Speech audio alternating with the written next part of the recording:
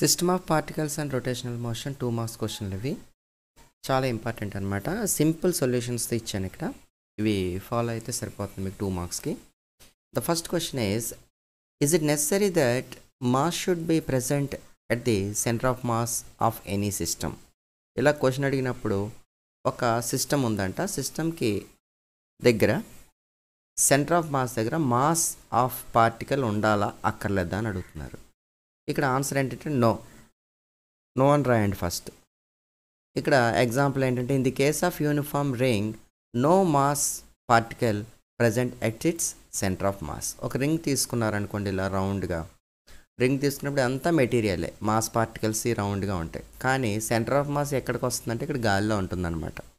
So ఈ లొకేషన్లో mass కానీ మాస్ పార్టికల్ కానీ అవసరం ఉందా అంటే ఉండక్కర్లేదు అనమాట, లేదు ఇక్కడ. సో ఇది ఇక్కడ రాయాలి. నెక్స్ట్ రెండోది, why should A helicopter necessary have 2 propellers? Propellers అంటే ఏంటి తెలియాలి. ఫస్ట్ దట్ ఈస్ ఫ్యాన్స్ అనమాట, 2 ఫ్యాన్స్ రోటర్స్ అనమాట.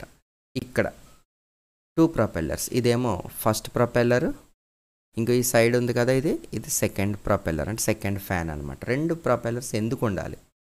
ఇఫ్ దేర్ ఆర్ 1 ప్రొపెల్లర్, ఒకవేళ ఒక ప్రొపెల్లరే ఉంటే then according to law of conservation of angular momentum the helicopter would rotate it self in the opposite direction. ఒకవేళ ఒక్కటే ప్రొపెల్లర్ ఉందనుకోండి పైన, ఇది లేకుండా ఏమవుతుంది, ఫ్యాన్ ఎలాగో రొటేట్ అవుతుందో ఫ్యాను ఈ డైరెక్షన్లో రొటేట్ అవుతుంది అనుకో, క్లాక్ వైజ్ డైరెక్షన్లో, హెలికాప్టర్ యాంటీ క్లాక్ వైజ్ డైరెక్షన్లో తిరిగిపోద్ది అనమాట కన్జర్వేషన్ మొమెంటం ప్రకారం.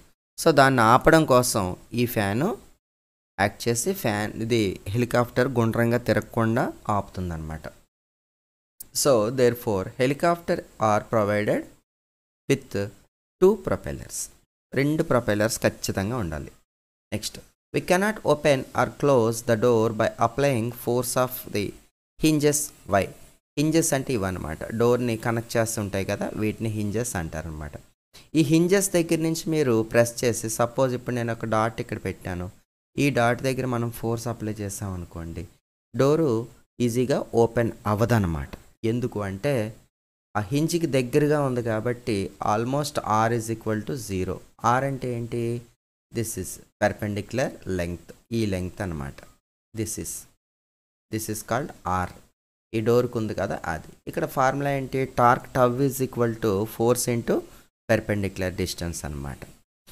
If you are applying force at hinges by means are is equal to 0. Are యొక్క లెంగ్త్ ఎంత ఉంది, ఇక్కడ 0 ఉంది, 0 నుంచి మొదలైంది ఇది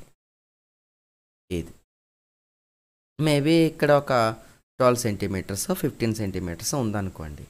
సో ఇక్కడ the torque will be 0, r0 అయితే. So there is no turning effect, అంటే డోరు టర్న్ అవ్వదు. We cannot open or close the door applying force at the hinges. So కాబట్టి ఈ క్వశ్చన్లో ఉన్న సెంటెన్సే మనం రాయొచ్చు అనమాట. Next fourth, by spinning eggs on tabletop, how will you distinguish a hard-boiled egg from a raw egg? ఒక table ఇచ్చారు, 2 రకాల ఎగ్స్ ఇచ్చారు మీకు, అందులో 2 రకాలు ఉన్నాయన్నమాట. ఒకటేమో హార్డ్ బాయిల్డ్ ఎగ్ అంటే ఉడకబెట్టిన గుడ్డు ఉంది, అలాగే ఇంకొకటి రా ఎగ్ ఉంది. రా అంటే పచ్చిగుడ్డు అనమాట. ఈ రెండింటిని టేబుల్ టాప్లో పెట్టి తిప్పారనుకోండి, the hard boiled egg has less moment of inertia. Hard boiled ఉడకబెట్టిన గుడ్లో మొమెంట్ ఆఫ్ ఇనర్షియా తక్కువ ఉంటుంది అనమాట, కాబట్టి ఈ స్పీడ్గా తిరుగుతుంది. దెన్ రా ఎగ్ కంట దీని యొక్క మొమెంట్ ఆఫ్ ఇనర్షియా తక్కువ ఉంటుందంట.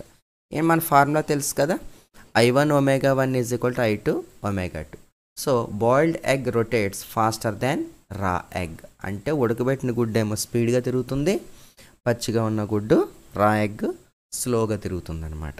సో దాన్ని బట్టి మనం చెప్పొచ్చు ఏది ఉడకబెట్టింది ఏది పచ్చిది అని. Next, why are spokes provided in bicycle wheel? Spokes అంటే ఇవి అనమాట, ఓసలో ఉన్నాయి కదా ఇవి. So spokes are provided in bicycle wheel to increase it's moment of inertia. ఎందుకు అంటే మొమెంట్ ఆఫ్ ఇనర్షియాని పెంచడం కోసమే ఈ స్పోక్స్ని యూస్ చేస్తారనమాట. And then cycle runs smoother and స్టడియర్. Cycle కూడా చాలా స్మూత్గా వెళ్తుంది, ఇట్లా ఉండడం వల్ల స్టడీగా కూడా వెళ్తుంది అనమాట. If spokes are not provided, then cycle would be driven in jerks, hence which is unsafe. ఒకవేళ ఈ ఊసలు పెట్టకుండా కనుక ఇక్కడే పెద్ద సాలిడ్లా పెట్టేశారనుకోండి, చాలా బరువుగా ఉన్నది ఏదైనా పెట్టేసి ఒక డిస్క్లా పెట్టారనుకోండి, ఏమవుతుంది, ఇక్కడ జర్క్స్ వచ్చేస్తుంది అనమాట, సైకిల్ స్టడీగా మూవ్ అవుతుంది అనమాట. కాబట్టి డెఫినెట్గా స్పోక్స్ అనేవి మనం ఈ సైకిల్ వీల్కి యూస్ చేయాలన్నమాట. Why is it easier to balance bicycle in motion? Same ఇదే సిచ్యువేషన్ అనమాట. బైసికల్ని ఎప్పుడు బ్యాలెన్స్ చేస్తారు? మోషన్లో ఉన్నప్పుడు బ్యాలెన్స్ అవుతుంది. అలా కదలకుండా ఉన్న సైకిల్ మీద కూర్చోవడం అంటే ఇంపాసిబుల్ అనమాట, బ్యాలెన్స్ అవ్వదు అది.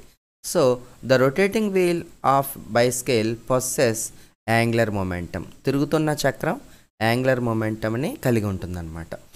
In the absence of an external torque, ఎటువంటి టార్క్ మీరు ఇవ్వకపోయినా కూడా సైకిల్ కొంత దూరం మూవ్ అవుతూ ఉంటుంది. కొంచెం డౌన్గా ఉన్నా లేకపోతే కొంచెం తక్కువ ఉన్నా మీరు ముందుకు వెళ్తుంది అనమాట. Neither the magnitude and direction of angular momentum can change.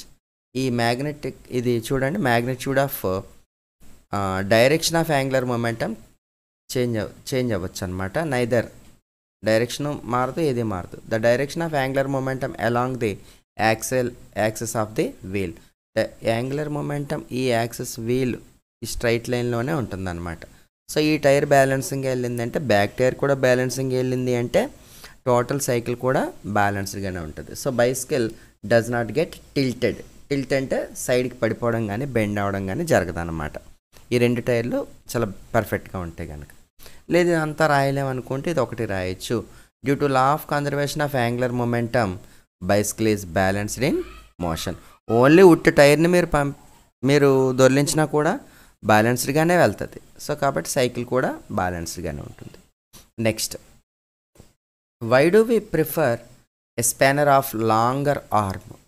పొడవుగా ఉన్న కాళ్ళు ఉన్నటువంటి రెంచెస్ని ఎందుకు ప్రిఫర్ చేస్తారు? ఇలా పొడవుగా ఉండాలి, ఇది కూడా పొడవుగా ఉండాలి, ఎందుకు ఇటువంటి ప్రొవైడ్ చేస్తున్నారు? కంపేర్డ్ టు షార్ట్ ఆర్మ్, చిన్న చిన్న ఆర్మ్స్ ఉన్న రెంచెస్ కాకుండా పొడవుగా ఉన్న రెంచెస్ని ఎందుకు ప్రిఫర్ చేస్తారు?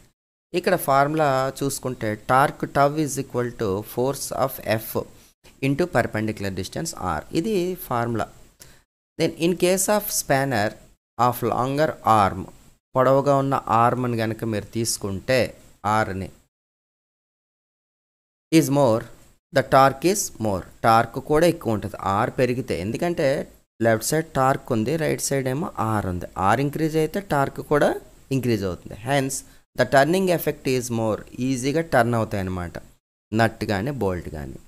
Spanner of longer arm is preferred. జనరల్గా ఎంత చిన్న నట్ విప్పాలన్నా కూడా ఓపెన్ చేయాలన్నా టైట్ చేయాలన్నా లాంగ్ ఆర్మ్నే ప్రిఫర్ చేయడం కరెక్ట్ అనమాట. ఎందుకంటే తక్కువ ఎనర్జీతో ఇవి వర్కౌట్ అవుతుంది అనమాట.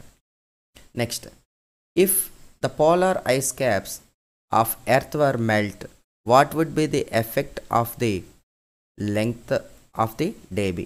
ఇక్కడ ఎర్త్ ఉందంట, ఇలాగా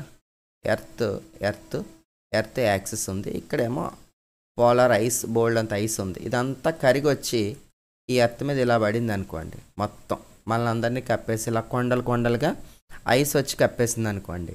అప్పుడు ఇది యాక్చువల్గా ఎర్త్ తిరగడానికి ఎంత టైం పడుతుంది? 24 hours పడుతుంది 1 rotation కంప్లీట్ చేయడానికి. ఇప్పుడు ఎర్త్ యొక్క సైజు పెరిగింది కదా, ఇప్పుడు ఈ 24 hours డే సరిపోతుందా ఇంకా పెరుగుతుందా అని అడుగుతున్నారు. If the polar caps melt, the water formed will spread over surface of the earth. మొత్తం అక్కడ కరిగిపోయిన వాటర్ కానీ అలాగే ఐస్ కానీ మొత్తం ఎర్త్ అంతా కూడా స్ప్రెడ్ అవుతాయి అన్నమాట. So moment of inertia I increase. ఎందుకంటే ఇక్కడ లెంగ్త్ ఎప్పుడైతే పెరిగిందో ఈ డైరెక్షన్లో మొమెంట్ ఆఫ్ ఇనర్షియా ఇంక్రీజ్ అయిపోతుంది. మొమెంట్ ఆఫ్ ఇనర్షియా అంటే ఐ ఇంక్రీజ్ అవుతుంది అనమాట. సో ఒమేగా అంటే యాంగులర్ వెలాసిటీ డిక్రీజ్ అయిపోతుంది, అంటే ఎర్త్ తిరిగే స్పీడ్ తగ్గిపోతుంది అనమాట. So angular velocity of earth will decrease, omega decrease అయిపోతుంది. Hence length of the day will increase. అంటే ఒక డే యొక్క లెంగ్త్ 24 hours మించి ఉంటుందన్నమాట.